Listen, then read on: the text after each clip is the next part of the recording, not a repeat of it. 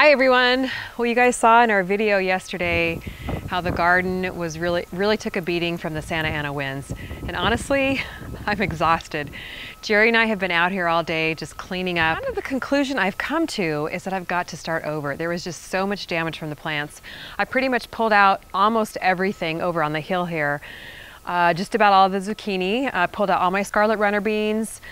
I debated on the cucumbers, but I didn't have the heart to pull them out because there were some little baby cucumbers coming on. I'm feeling a little bit overwhelmed, but honestly, I'm a little bit excited too. The thought that I can plant something new on also really excites me. This is pretty much the only part of the garden I got to today. Still have all the rest of it to clean up.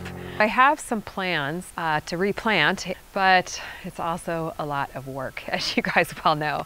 I've heard from a lot of you that you already have snow on the ground. We've got a lot of sunshine here in California coming along the winter time, and I'd love for you to follow along. Stay warm with us here on our channel. See how we replant the garden.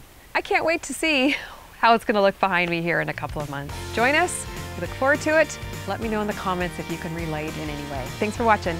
We'll see you on the next video.